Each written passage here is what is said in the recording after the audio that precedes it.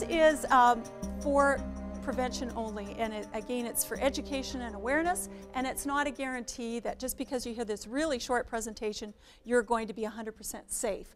This is just for education and awareness. So who's committing crime, who's committing identity theft, who's committing all sorts of identity crime online and in the real world? There's a full range of people doing that. And it ranges from the simple opportunists right through to the very sophisticated organized people, the organized crime groups that commit crime, again, in the real world and the virtual world. It could be simple opportunists, the people that roam through the hallways in the high-rises downtown. It could be in buildings like this. They'll try doors, they'll try rooms, they'll look for gym bags, jackets, purses, wallets, laptop computers, things like that, items like that, and they are the opportunists. They also commit identity crime. It can be the people that are organized, the ones that are looking to do maybe the phishing exploits online. So it really is a wide range of people committing this type of crime. It also includes the people that you know, sometimes the people that come into your home. They could be roommates, they could be guests, they could be disgruntled spouses, people that know a lot about you and they run into problems, maybe gambling problems or addictions of some kind, and they need to use your information to commit some type of crime to get money. So how popular is identity crime? It is one of the fastest growing crimes on the internet. In the real world, it is one of the fastest growing crimes in North America, mainly because there's just so much information out there about each and every one of us. And so it is a crime that's relatively easy to commit. How does it happen? Well, people are able to acquire key pieces of information about you. And you know, oftentimes we say it's your name, your address, your phone number, your social insurance number, your mother's maiden name. Those 5 pieces will get you possibly a bank account, possibly a credit card application. But there's really about 40 different kinds of what we call PII, personal identifying information. And that could be an email address. That could be the school that you go to. It could be your passport number, and it goes on and on. There's a lot of different kinds of PII. So as I go through this presentation, I will be speaking about that. And what is it? Well, it's the use of a person's individual personal identifying information to then go and try to get credit, use their information to get money, to get credit or merchandise from them. And of course, it's unauthorized. Hassle's the biggest part of this crime. It's very, very abusive. It doesn't just happen once, it happens every time you go into the bank to maybe get a mortgage or get a loan. You have to then give them your police case number and say, no, I was actually a victim 3 years ago. No, that wasn't me that borrowed that money from you. It was somebody else. Somebody had applied and used my credit and my name to commit that crime. So it can be very, very abusive. On average, it takes about 14 months before you even know that you're a victim. Unless you're buying a house or a car every year, you may not find out unless you go for a credit bureau check.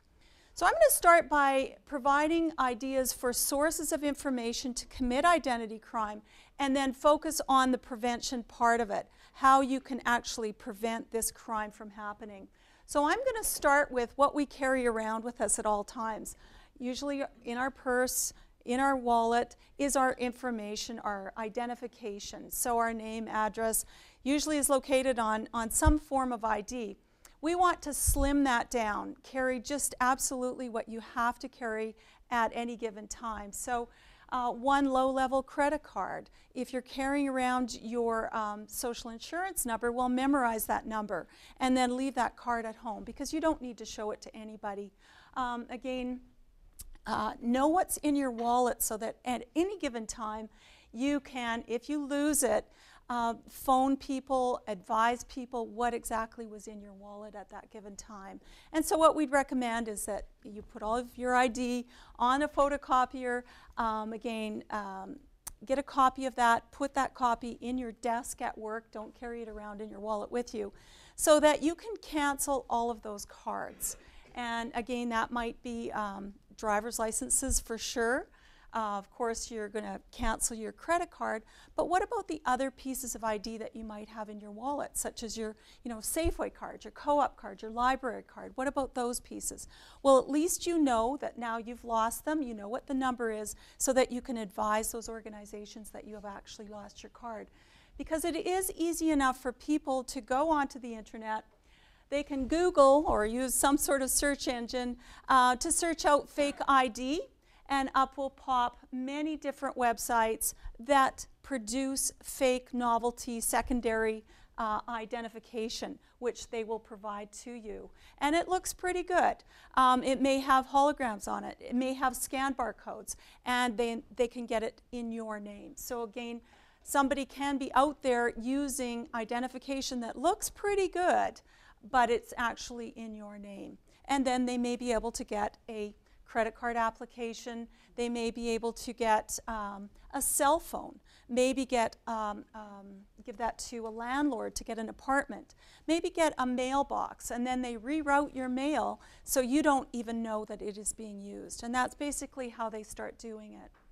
When people present identification to you, you want to look at that, ask questions until you feel very comfortable with the answers, because, again, it's easy enough to produce some secondary novelty fake ID, which is what they sell it as. Another source of identification about people is just what we throw in the garbage. And there are people out there that are looking in the garbage at your house, behind businesses that oftentimes will throw things out without shredding them properly.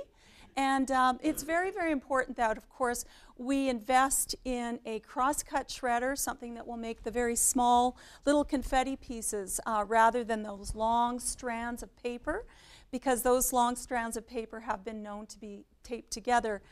So again, cross-cut shredders, we want to make sure that we don't throw, emails, letters away, any type of identifiable information that maybe has financial or sensitive or confidential information in it. Very inexpensive to buy a cross-cut shredder these days, and they make great presents for people. Again, if you're getting rid of your laptop computers, your cell phones, any devices that contain information on the hard drive, you want to remove that hard drive from your laptops, from your PCs, prior than donating or having, getting rid of or disposing those computers. That's where all the good information is, of course. And if you're getting rid of your Blackberries and your smartphones and such as well, remember that we want to make sure that we get that information off. So you can have it professionally wiped clean, or you can actually remove the hard drive and keep those rather than just giving them to somebody else to get rid of the information that's on the hard drive for you. I'm going to move into the online world and just give you a snapshot of what's going on online, because a lot of the identity crime that is happening these days is happening in on the online world, I guess, and it's because there's an underground economy. You can go to many different websites and you can buy phishing kits, and I'll tell you a little bit about phishing as we go along here. You can buy skimming devices. You can buy just about anything that you want to commit crimes in the underground economy. This is called phishing, and really it's the backbone of identity crime online. It started about 15 years ago, I'd say, and it's become far more sophisticated than it was 15 years ago. I remember when we used to get these, usually get them through email, they would be, there would be spelling mistakes, grammatical errors, extra spaces between words and letters, and they're much better now. They will look like the legitimate organization. They will look like a bank. They will look like a retailer or an ISP, or they could look like a charitable organization like Oxfam or Red Cross, because they have been phished. They've been victims of phishing themselves, and their logos and their brands have been stolen by these groups of people. They will send millions of these things out, and of course what they're hoping that you will do is put in your username and your password, or possibly your credit card information. Of course, we never want to do that. We want to delete these when we receive them. And specifically, we don't want to click on any links on the page, because nowadays these are infected with malware. So if you, by chance, click on a link, your computer may become infected with malware, a bot that will sit in your hard drive, and it will act like a human and steal all your keystrokes. Send your keystrokes back to the bot master, who's in this command and control server that's gathering all your keystrokes with your usernames, passwords, credit card number, anything they want. This is another one. Recently, one of the top searches on Google was Kate Middleton's dress. And everybody wanted to see what her dress looked like. So, of course, we click on one of those images, and what happens is we get this pop-up that says, "Warning, your computer is infected with a Trojan." Then all of a sudden we get this happening, and it's actually scanning your computer, and it's showing that you've got 332 Trojans and 65 Trojans on the D drive. So this is called scareware, because it's exactly what it does. It scares you. And they will phone you up and say, you have a virus. So they're using scareware tactics, which is exactly this. They want to sell you fake antivirus. And of course, what's the next thing that happens is either you say, I don't want it, you hang up on them, or in this case, you delete it, but you're still kind of curious about this antivirus. So you maybe are going to Google it. What ends up happening is it works their search results up higher in the search results. And of course, when people want to buy antivirus, that's one of the top searches that comes up. So that's the scareware scam. Again, you know, hanging up on these people when they call you, and of course, deleting any of these kinds of emails. Google, if you're on, you know, if you do use Google as your search engine, they are always searching for drive-by downloads of malware, those kinds of things, and they will notify you. They'll say, warning, warning, this site may harm your computer, don't go to it. And they're always, of course, looking at the images as well. So this is interesting now. These kinds of websites, you maybe are interested in buying something or using some sort of escrow service. Oftentimes, the cyber criminals will try to get you when you are pulling your credit card out of your wallet, you're entering that kind of information online. That's when you're most at risk. Same as in the real world, you know, with your credit card, with your money, you're most at risk when you're carrying it around with you and going to pay somewhere. So they know that, and that's when they do target you. So in this case, they've used a website such as this, which is an escrow service, and they know, of course, you're probably going to be using your credit card at this time. If you look at that website, you'll notice right away there's a spelling mistake. They're a lot more sophisticated these days, but you will occasionally still see those spelling mistakes on some of these websites. Best idea is if you are going to do any kind of financial or sensitive or confidential transaction online, rule of thumb is you go to the website yourself.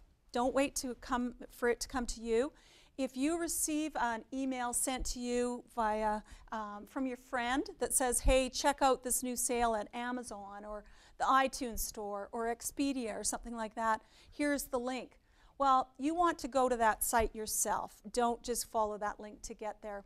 So, of course, you want to always put trusted sites up into your favorites or bookmark them so you don't have to actually type them in each time. Of course, look at the URL. Make sure that it is the site that you're going to. Sometimes they are just a few letters off. The other thing is if you are going to be putting any credit card information, personal information on a page, you always want to look for that secure socket layers, which means that they're using encryption. You'll notice that it goes to HTTPS. So that's what you want to see. You want to see HTTPS on any web page where you're entering personal, financial, sensitive information. You'll also see a padlock. either open or closed. When it's closed, it means that it is an encrypted page and your information from point A to point B in between there is going to be encrypted. That's what you want to see. Now, if you only see a padlock and you don't see the HTTPS in the URL, the padlocks have been spoofed, so you don't want to just go by a padlock. I'm going to move into the social media. This is really an area where there's a lot of personal information that gets posted onto the internet, and this is where a lot of criminals are looking. They're data mining, they're looking for information, and they can put it all together. They can find out information about you, and then they can put it together and then again apply for credit. If they've got enough, they can sell that information. And that's why we're hearing about more and more often about these hacking incidents where people are stealing. They're targeting areas on the internet where there's a lot of personal information that's stored. So now they're, I guess, attacking companies that gather information about us, because those are real, valuable targets. And then they go online and they sell that information. Just want to really quickly mention that if you have kids online, 13 is the minimum age for Facebook. And a lot of times the kids have these Facebook accounts and they're not mature enough or responsible enough to understand the kind of personal information they put online. So not that 13 is, all of a sudden you're mature, but it is the minimum age that Facebook has designated that they're willing to take the risk to have you as a customer. And I get a lot of phone calls actually from parents that say, gee, my kids decided to invite their friends over on Friday night, and 300 people showed up because they, posted it on their Twitter or Facebook, hey, come on over, my parents are going out, and all of a sudden it turns into a house wrecking party. So we put a lot of information on these types of profiles. Here we've got, on Jane Smith's name, address, phone number, date of birth, her photograph. All of it's linked together really nicely for people if they wanted to compromise her.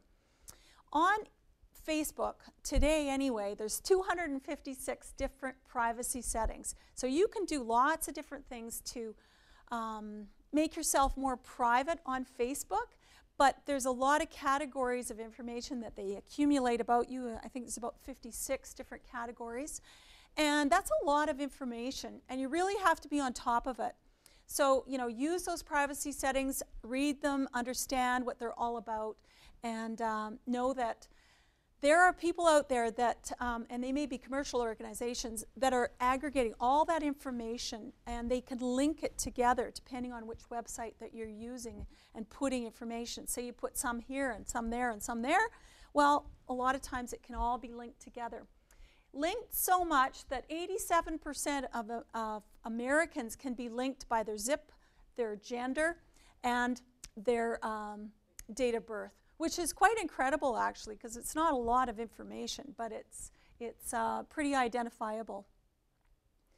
So say for an example you travel, you like to go to hotels to log on to Facebook. Again, you can ask for a secure setting. So notice it goes to HTTPS.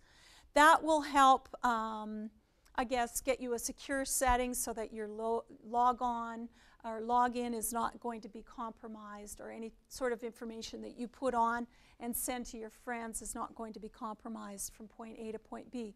This is called a Google alert. If you've ever been a victim of any kind of identity crime, you've lost your wallet, your purse, you feel like there's some information that's gotten out about you, maybe online, or your friends have posted too much about you, you're not sure.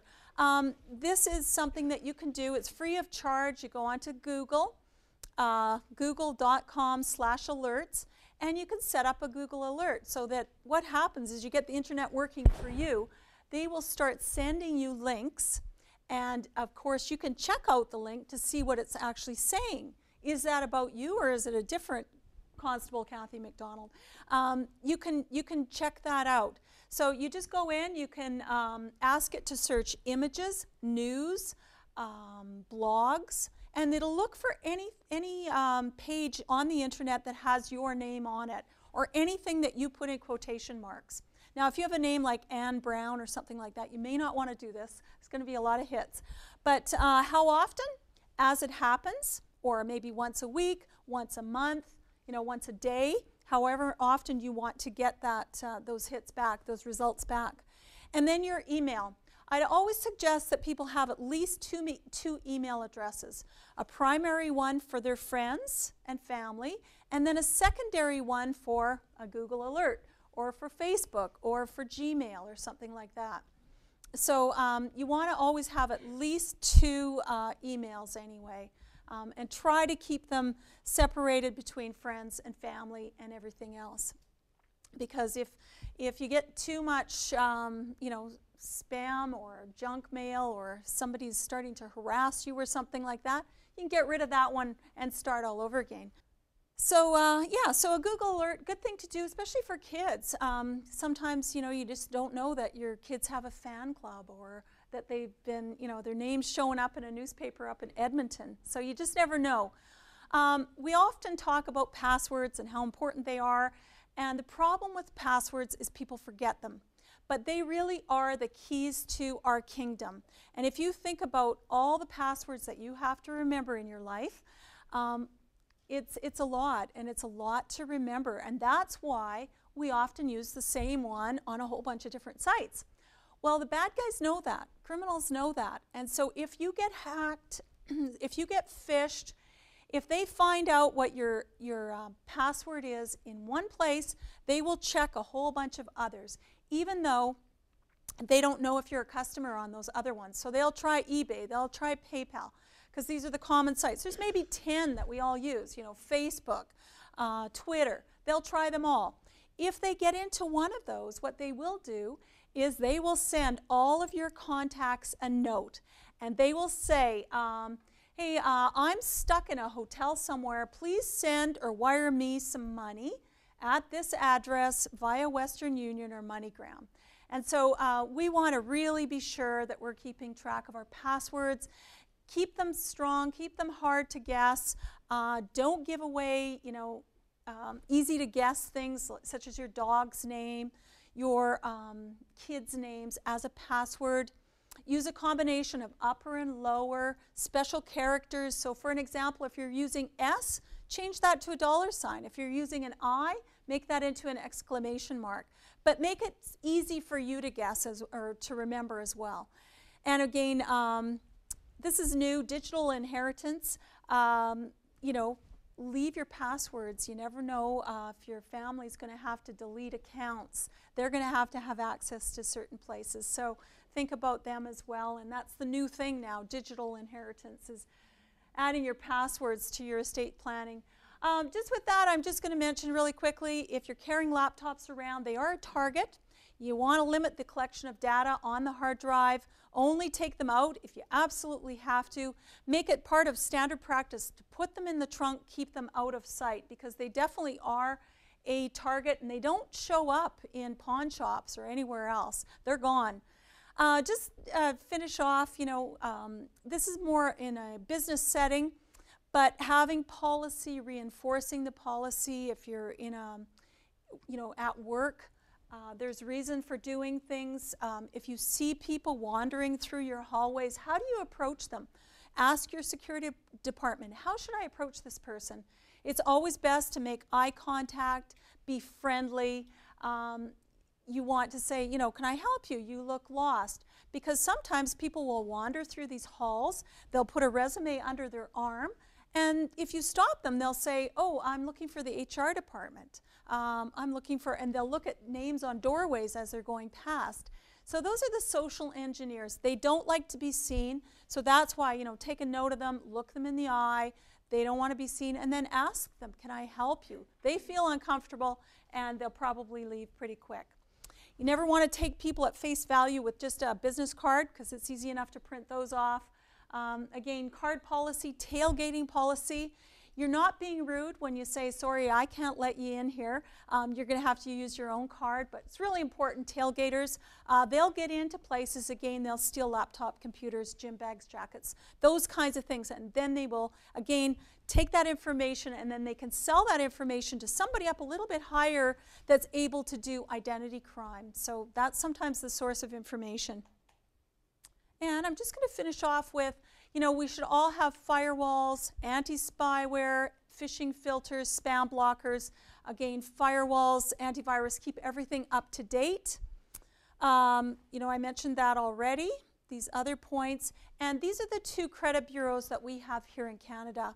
It's a good idea to do them at least once a year and possibly twice a year. Do a credit bureau check. You can do it online, by phone. I'm not sure about email, but you can also do it by fax. There's a small fee for it, and it doesn't affect your rating if you do it yourself. And it will tell you who's been trying to acquire credit using your information. So it's a good idea to do it at least once a year. You don't have to do it with both of them. You can just do it once with one of them. If you've ever been a victim of some type of crime where you've lost your wallet, you've had your wallet stolen, your laptop stolen, or whatever, get your police case number and put it on file at the credit bureau so that you are notified if somebody then goes out and commits some type of crime or tries to acquire some credit using your information. With that, I believe that is all. Thank you very much for your time. I hope you enjoyed the presentation. Thank you.